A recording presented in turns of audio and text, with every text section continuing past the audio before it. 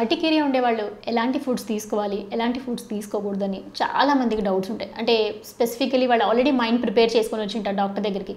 Doctor నాకు వంకాయ పడదు, బెండకాయ పడదు, లేదంటే గోంగూర తినకూడదన్నారు, ఒకరేమో ఫిష్ తినద్దన్నారు, ఒకరు ఎగ్ తినద్దన్నారు. ఇలా చాలా చాలా రీజన్స్తో పేషెంట్ ప్రీ ఆక్యుపైడ్ మైండ్తో ఉంటారు. నేను చెప్తానంటే definitely food is one of the reason, కానీ అది ఒక్కటే రీజన్ కాదు మీ అర్టికేరియా ప్రాబ్లంకి. ఎందుకంటే చాలామంది వాళ్ళ లైఫ్ని ఎంత సఫర్ చేసుకుంటుంటారంటే, మేడం ఇది తిన్నా ఒక రోజు వచ్చింది, ఇంకో రోజు తినకపోయినా వచ్చింది, మరి ఏం తినాలో తెలియట్లేదు, తిన్నా కూడా వస్తుంది తినకపోయినా. డెఫినెట్లీ అలా ఉన్నప్పుడు definitely it's a confuse scenario, I can understand అండి. First thing, properly analyse the scenario. తర్వాత అది కాకుండా ఈ ఫుడ్కి సంబంధించిన అలర్జీస్లో కూడా 2 టైప్స్, మనం ఇందాక మాట్లాడుకున్నప్పుడు ఇంకో వీడియోలో నేను చెప్పాను, 2 టైప్స్ ఆఫ్ అలర్జీస్ ఉంటాయి. టైప్ 1 టైప్ ఆఫ్ అలర్జీ అని, ఇంకొకటి non IgE mediated type of allergy which is pseudo allergy అని. సో పర్టికులర్లీ ఐజీఈ మీడియేటెడ్కి ఏంటంటే ఒక బ్లడ్ టెస్ట్ ఉంటుంది, మనకు ఆ టెస్ట్ చేసుకొని దాంట్లో ఏమైనా ఐడెంటిఫికేషన్ చేసే ఛాన్సెస్ ఉంటుంది. ఇప్పుడు మనకు అలర్జీ ప్యానల్ టెస్ట్ అని అవైలబుల్ ఉంది వెజిటేరియన్ నాన్ వెజిటేరియన్. కాకపోతే మనం తినే food substances are so varied అండి. అంటే మనం ఒక ఫుడ్డే కాదు, దాంట్లో ఎన్ని test చేయగలమనండి. So many types of spices ఉన్నాయి, so many types of foods. ఇప్పుడు ఆర్గానిక్ ఫుడ్ అని డిఫరెంట్ టైప్స్. ఇప్పుడు అదే ఫుడ్ మనం వీట్ తిన్నాము, ఆర్గానిక్ వీట్ తింటే రాలేదు, అదర్వైజ్ ఇది తింటే ఉంది. బట్ అంత చిన్న చిన్న differences how will the patient remember and identify? So definitely you have to start maintaining A dairy, urticaria dairy అంటారు. సో మీరు ప్రాబ్లం ఉంది, ట్రీట్మెంట్ తీసుకున్నారు, you got a problem, treatment తీసుకున్నప్పుడు అద్దద్దులు వచ్చింది. So you make a note in your book అండి. అంటే ఆ రోజు మీరు ఏం తిన్నారు, ఎలాంటి ఫుడ్ తిన్నారు, దాంతోపాటు మీరు ఏం యాక్టివిటీస్ చేశారు, బయటికి వెళ్ళడం కానీ, ఇంట్లో చేసే చిన్న చిన్న యాక్టివిటీస్, డస్టింగ్ కానీ, గార్డెనింగ్ కానీ, అలాంటివన్నీ కూడా నోట్ డౌన్ చేసుకోండి.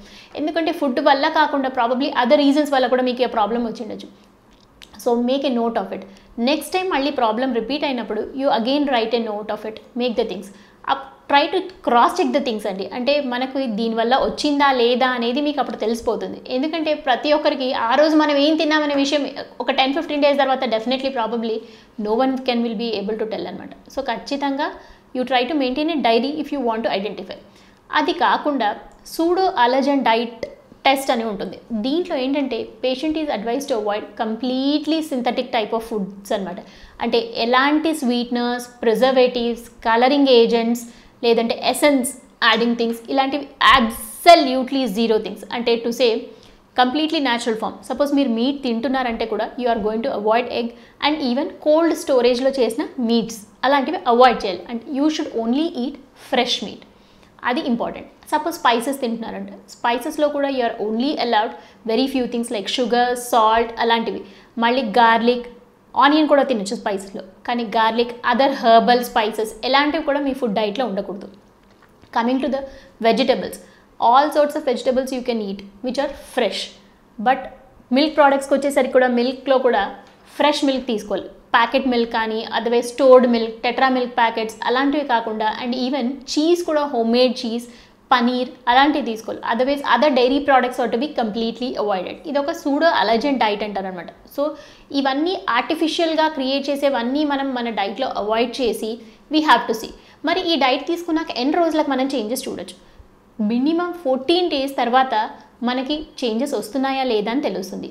అండ్ ఈవెన్ ఈ నాన్ వెజిటేరియన్ డైట్ అండి, షెల్ ఫిష్, క్రాబ్స్ అలాంటివి కంప్లీట్లీ స్టాప్ చేయాల్సి ఉంటుంది.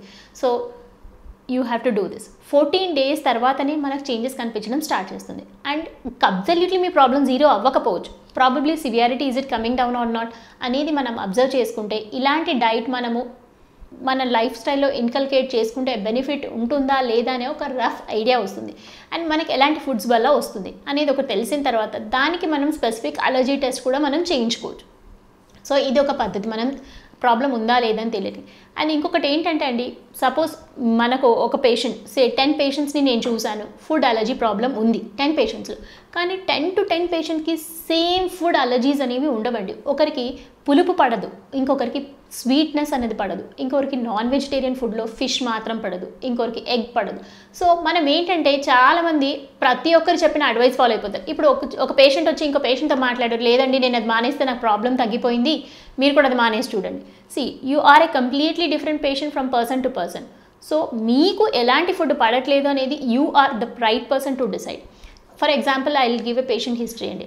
ఒక పేషెంట్ ఉంది, తను చెప్తుంది నేను దోశ తింటే నాకేం ప్రాబ్లం లేదు మేడం, కానీ అదే పిండి 2 రోజుల తర్వాత తన ఇంట్లో చేసుకున్న పిండి 2 రోజుల తర్వాత తింటే తనకు ప్రాబ్లం అవుతుంది. ఎందుకు అంటే ఫర్మెంటేషన్ అనేది ఈ 2 డేస్లో ఎక్కువ అవుతుంది. డ్యూరింగ్ దట్ 2 డేస్ ఆ ప్రాబ్లం అనేది బ్యాక్టీరియా వాటిలో ఎక్కువగా పెరిగి ఫర్మెంటేషన్ ఎక్కువ చేయడం వల్ల she is getting the problem. So she has identified her self తనకి ఇలాంటి ప్రాబ్లం వల్ల వస్తుందని. సో ఇంత చిన్న మైనర్ థింగ్స్ కూడా చాలా ఇంపార్టెంట్ అవుతాయండి మనకి ఐడెంటిఫికేషన్లో. సపోజ్ నాన్ వెజ్ తింటే ప్రాబ్లం వస్తుంది అనేది వెరీ కామన్ నోషన్ ఉంటుంది చాలామందికి. ఎంత చెప్తాను అలా కాదండి, యూ హ్యావ్ టు ఐడెంటిఫై. కంప్లీట్గా నాన్ వెజ్ అని కాదు. ఎందుకు ఇంపార్టెంట్ నాన్ వెజ్ అంటే, ఇప్పుడు suppose you are doing one food item at home, అదే బయట చేసే ప్రిపరేషన్ మెథడ్. ఇప్పుడు చేసే దాని నుంచి స్టార్ట్ విత్ ద ఆయిల్స్. వాళ్ళు చాలాసార్లు కుక్ చేసిన ఆయిల్ ఉండొచ్చు, are it can be a palm oil, are it can be safe because వాళ్ళకి ఈజీ అయిపోవడానికి కాస్ట్ కటింగ్ ఫ్యాక్టర్స్ కోసము you can see many times adulteration అనేది కామన్గా జరుగుతూ ఉంటుంది. సో దానివల్ల ఉండొచ్చు. అండ్ స్పైసెస్, కలర్స్, బయట చేసే ఫుడ్స్లో definitely they add lot of colours. అది మనం ఇంట్లో చేసుకున్నామంటే Ajinomoto, colours and different types of things we do not add because health పరంగా మనం చాలా ఆలోచించి అవన్నీ అవాయిడ్ చేస్తుంటాం. సో మనం బయట తిన్నప్పుడు ఇవన్నీ ఉండడం వల్ల ఆ నాన్ వెజిటేరియన్ ఫుడ్ తినడం వల్ల ఆ ప్రాబ్లం వచ్చిండొచ్చు.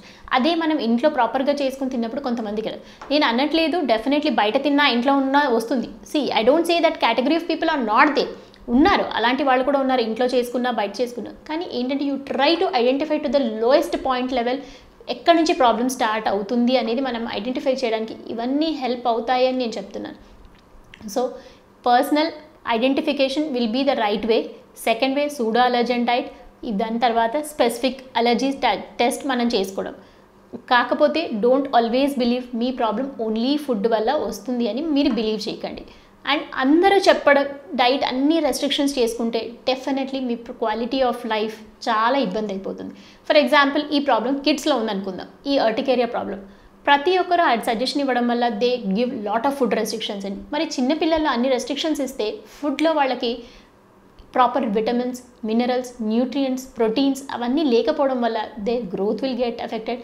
సైకలాజికలీ చైల్డ్కి చాలా మెంటల్ ట్రామా అయిపోతుంది. అంటే నా లైఫ్లో నేను ఏమీ తినలేకపోతున్నాను, నేను ఏమీ చేయలేకపోతున్నాను, నాకు ప్రతి దాని వల్ల ఇబ్బంది అవుతుంది అని and they also feel the restrictions which are put by the parent like A burden and they start developing more and more rebellious activity. So you just think from the aspect of the patient అండి. And ఆ child పరంగా కూడా మనం ఆలోచించి really is it worth it, ఇవన్నీ restrictions చేయడం వల్ల తన ప్రాబ్లం తగ్గుతుందా, నిజంగా ఆ ప్రాబ్లం వస్తుందా అని అబ్జర్వ్ చేసుకొని రెస్ట్రిక్షన్స్ పెట్టండి. అండ్ వెజిటేరియన్ ఫుడ్లో కూడా పర్టికులర్లీ పీనట్స్, టొమాటోస్ కొంతమందికి, and even berries, strawberries are some other types of berries, shell fish ఇవి మోస్ట్ కామన్ టైప్స్ అండి. కాకపోతే please don't do all blind restrictions in your daily life. So that me life quality of life అనేది maintain చేయాలి అంటే try to identify personally the cause, are you can eat otherwise all the foods until unless it is not causing any problem అండి.